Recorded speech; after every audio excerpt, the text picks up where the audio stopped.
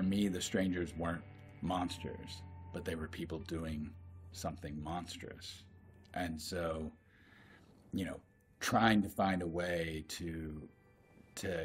cast people and find actors instead of just stuntmen or extras, like someone who was actually going to bring in a layer of who these people were, what could have been going on that would have led people to jump into a night that they had no idea where it was going to go, just as much as James and Kristen did. You know, the idea of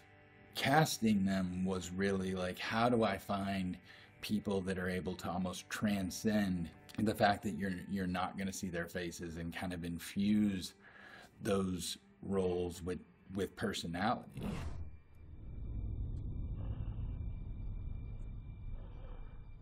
You know, Gemma, Kip, Laura, these were all really sensitive, thoughtful people and all of them